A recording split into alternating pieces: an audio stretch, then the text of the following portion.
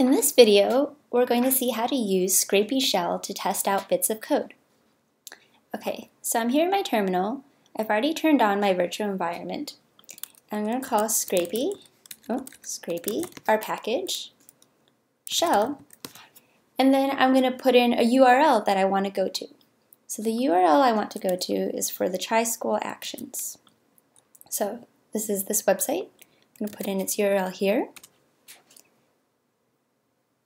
Okay, great. So now you can see here, I'm not in Bash anymore, but I'm in the scrapy shell. Scrapy shell will load some objects from this URL. So here's a list of the things that you've gotten in scrapy shell.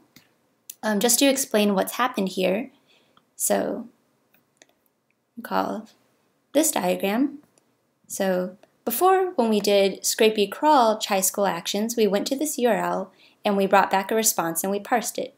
This time when we do scrapy shell instead, it's going to this URL and it's bringing back the response and it's loading that response object in our terminal here as response here.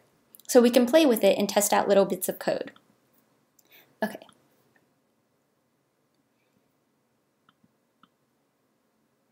Just going to make this a little bigger. So you can see we have this response object.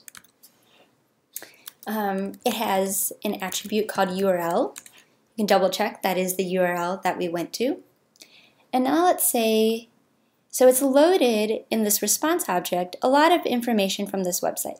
So let's say we wanted to try to capture this number, this date right here. We want to know that this event is on January 9th. Okay, so one way to do that is to inspect this object. That should pull up some information. And so we're seeing here that this number 9, it's right here, it's inside of a span tag that has a class equal to day.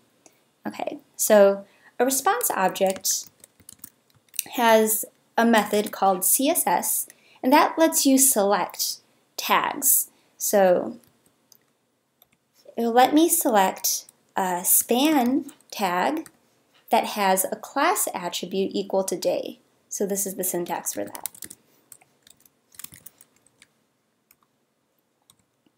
Okay, and then we're going to extract that. Okay, great. We got a bunch of stuff, but it's kind of hard to understand what's going on. We can see here in each of these, it's span, a span tag, and then it has class equal to day, and then we got a bunch of different numbers here, right?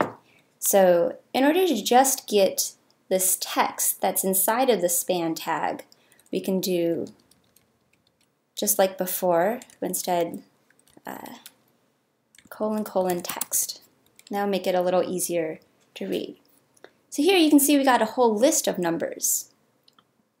So actually we didn't just get this number 9. So this number 9 is up here, but we also got the 16th, we got the 25th. You can see we got this whole list of numbers.